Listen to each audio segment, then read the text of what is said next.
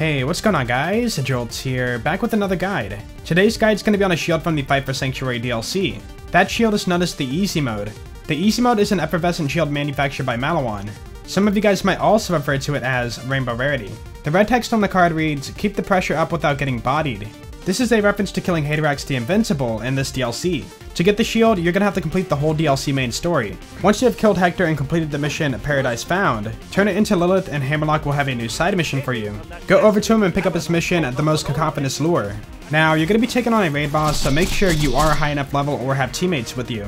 If you're super stubborn like me and you want to solo the boss, I would recommend playing Salvador.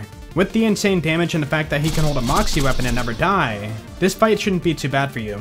I will be making a separate guide on how to fight this raid boss, so look forward to that tutorial in the future. After killing Hateracks, 4 red chests will spawn in and you have a high chance for the shield. Now, the easy mode isn't guaranteed, so if you don't get it, go ahead and fight him again. Like all other Effervescent items, you can tell it by the unique and shiny skin it has. On top of that, the light beam shines higher than other items. It would be really hard to miss it. Anyways, the easy mode is part of a 3-part gear set. I will be covering that set bonus in a different video. The focus on this video will just be about the shield. Now, the easy mode by itself outside of the DigiPeak map is nothing but a tanky shield. You can see on the card that it says it's a Nova shield, but after testing, I can never get the Nova to go off. Maybe it's bugged, or maybe I'm doing something wrong.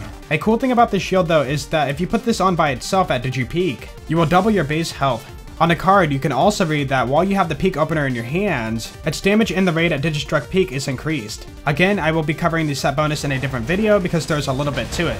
Overall, this shield by itself doesn't seem to be all the best. I did test a little bit off camera and I could not get the Nova to go off.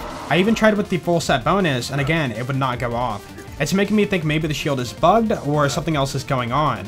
So let me know what you guys think about this shield below, and if you do know how to get the Nova to go off, be sure to let me know that too. Anyways, I hope you guys enjoyed the video, and of course, if you did, please be sure to leave a like, because that'd be awesome, and I will catch you guys later. Yeah, peace out.